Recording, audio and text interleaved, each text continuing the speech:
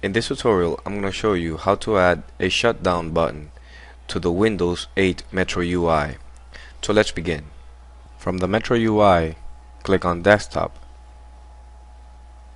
and then right-click the desktop.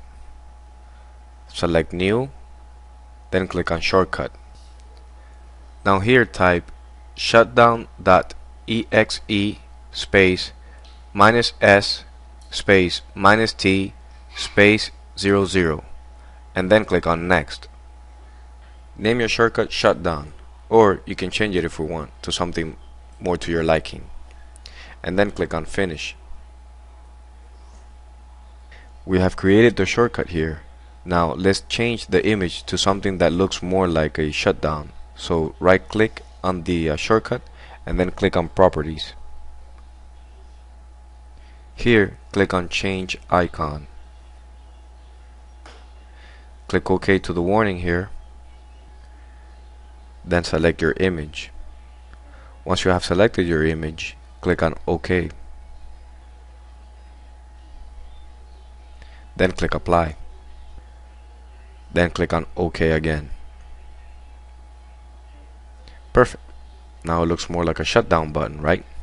Now we're going to add this to the Metro UI. Go back to the Metro UI and click on Windows Explorer. Here you gotta navigate to this directory. If you want to, you can copy it from the description box below and paste it in your Windows Explorer. See Program Data, Microsoft Windows Start Menu Programs. You can also navigate there, but you have to disable Hidden Folder. Now once you're there, you copy the button and then paste it in that directory.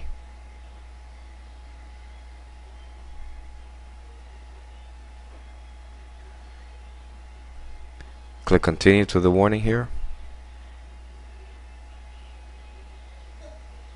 and it's done.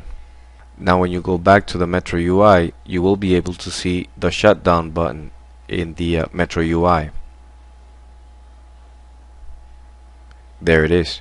If you don't find the button here, you can hover the mouse in the left corner here and then click on Search and search for the shutdown.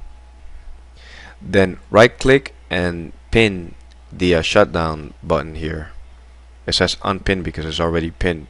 You can do the same to create a restart button, sleep, hibernate, or lock workstation button. The codes for creating the shortcut are in the description box below.